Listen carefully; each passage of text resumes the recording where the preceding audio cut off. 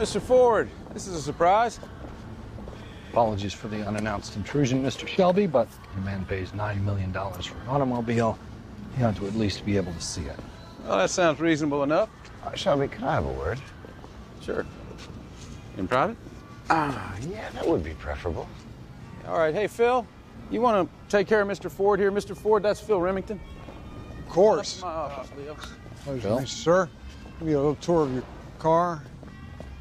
We took out your 289 small block and put in 427 7-liter. Firstly, I want to just clear the air.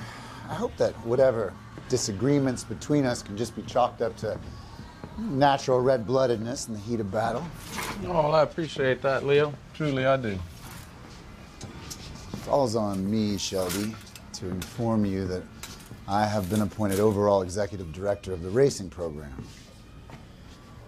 Now, I do hope that this won't be a problem between us. Well, I assure you, Leo, it will not.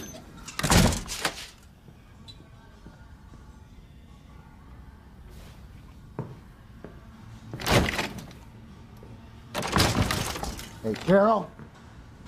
Carol! And what is that top speed with the 420? Well, why don't we take it for a spin? What? Yeah, go on, Mr. Ford. Hop on in.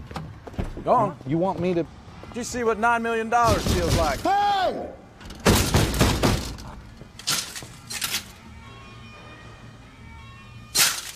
Open the door! Hey, open the door!